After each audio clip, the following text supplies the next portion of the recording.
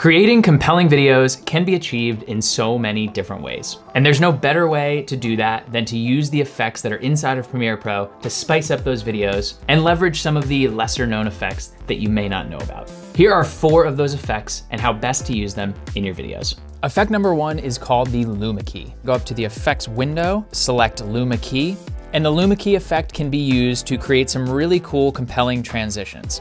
So here we have an Luma Key effect going from a day clip of the sky, and the Luma of the sky in the first clip is going to sort of dissolve and fade away into this city scene here. We're gonna drag and drop 2 clips that we have from Adobe stock, and it's important that you actually stack these clips on top of each other where you want that transition to happen.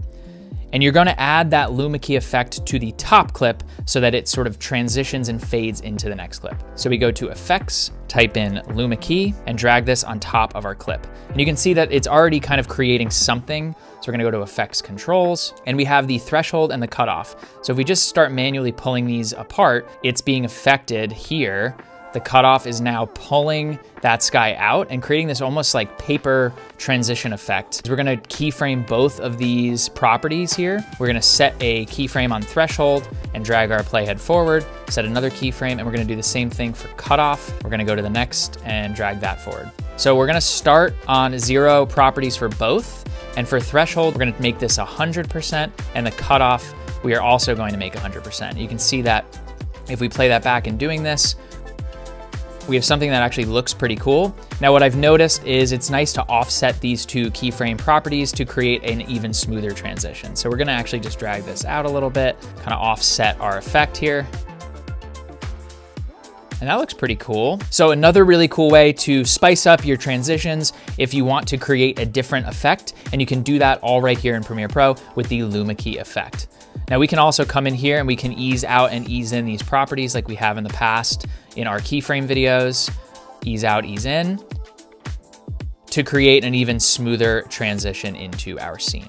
The next effect is called the gradient wipe. So here we have 2 clips from Adobe stock. We have this beautiful night sky of the Milky Way, and we have this couple walking up the mountain here. So rather than a hard cut, what I wanna do is actually fade the sky into this couple walking. Hover over our first clip here, and we're gonna go to the effects panel and type in gradient wipe. Drag that onto our clip. Now we have these effect controls up here, transition completeness, transition softness, and the gradient layer below is that video 2. So all I'm gonna do here is set 2 keyframes, one at 0 and set the other, and I'm gonna pull this to 100%. We have the night sky, and we are gonna fade right into our next clip here and have this beautiful little transition. We can kind of see that the stars hover a little bit too long, so I'm gonna change these. I'm gonna go ease out and ease in. And to just better smooth this out, I'm gonna add a little default cross dissolve to this final clip here so that we make sure that we're not seeing those stars on our next clip. Awesome. And I think that looks really, really cool. There are so many ways that you can use this gradient wipe. And once again, these are effects that exist inside of Premiere Pro that you can use to transition from clip to clip. Effect number 3 is a tool that I've talked about in some of the previous videos, and that is the transform tool. So here we have 2 clips, again, from Adobe stock. We have this really awesome, busy drone shot of an intersection during the day. So the first thing I wanna do before we actually add that effect is reverse these clips, because I wanna actually start high, and I wanna then be zooming into the intersection. So I'm gonna go Control R on my keyboard, and that's my shortcut for speed. Simply reverse the speed right here. And then we are going to do the exact same thing with our night clip. Let's start somewhere in here. Press J on my keyboard to cut it, and we're gonna go Command R and reverse that speed. So now we're going from here to somewhere like here. I'm gonna go to my project panel, right click, new item, and add an adjustment layer. Then I'm gonna drag that adjustment layer on top between these 2 clips. So the center point of this adjustment layer should be the cut between the 2 clips. And I'm gonna go 1, 2, 3, 4 frames to the right and cut that. And then I'm gonna do the same thing back here, go back to the clip, 1, 2, 3, 4. Now there are a lot of ways to actually achieve this effect. To me, this is the simplest, cleanest, and probably fastest way to do it. Let's go to the effects panel and search for transform. And under distort is where we're gonna pull transform and add it to our adjustment layer. Now nothing is happening, so we are gonna go up to our effects controls, and this is where the magic starts to happen. The only 2 properties we're gonna change are scale and this shutter angle right here. So the first thing we're gonna do is set a keyframe on the cut in between the 2 clips, and then we're gonna go 3 frames to the left, set another keyframe, and then we're gonna go 3 frames to the right and set one more keyframe. Change the center keyframe to 300. So we're zooming in to our next clip.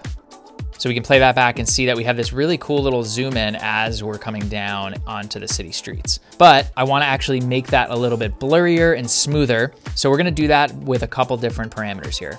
So where it says composition shutter angle, we're gonna turn that off, and we're gonna add 360 degrees for the shutter angle. This is what's gonna give us that blurriness and that blurred effect. If you don't want it as blurry, 180 will do the trick. So let's actually go somewhere in the middle, like to 270. So we're gonna go ease out on the front and ease in on the back. So now if we play that back, we have a really cool little animation that was done with just one adjustment layer and one effect inside of Premiere Pro. Now, as one added bonus, if you do not want to recreate this effect right here manually, all you'd have to do is come up here to where it says transform. Maybe we want to rename this zoom effect. Right click here, save this preset. We're gonna call this transform zoom effect as well, and we're gonna press OK. Now, if we go into the presets over here in our effects panel, you can see that the transform zoom effect has already been created for us. And if we remove this and just drag it onto our clip here, we have the effect right at our fingertips, and we don't have to do all this work manually every single time. Now, the last effect I want to talk about is something called the track matte key. And this is a way that we can make our text feel like it's built into the video and almost like a stencil of the text on top of the video that we choose. So we're going to start with this clip again from Adobe stock of this couple walking up the mountain. And I want to have our text basically be a stencil of the background of this video. I'm just going to add some text to the top here. We're just going to call this piece, because I can't think of something else to say right now. And we are gonna scale this up, and let's just make this a little bit bigger so that we can get the full effect here, and then drag our anchor point to the center, align, and now we have our text on top of the actual clip. Okay, so I'm gonna drag the text out to this whole clip.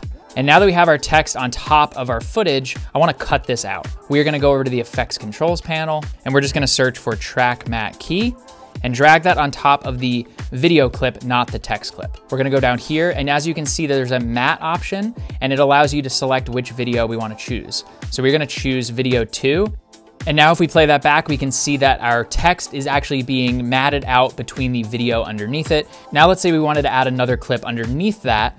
Rather than just a black background, we can just simply drag that clip underneath and make sure that the matte is set to the appropriate video, and we can add whatever we want below it. So if I wanted to bring the opacity down of this clip, but still maintain that matte here, we can do that, and we have something that looks really, really cool, cinematic, something different, and again, an effect that is right here inside of Premiere Pro. So that's a short, down and dirty way to explore some of the lesser known effects inside of Premiere Pro that you can use in your videos to act as transitions, act as another cinematic element to really amplify those videos and make them the best they possibly can.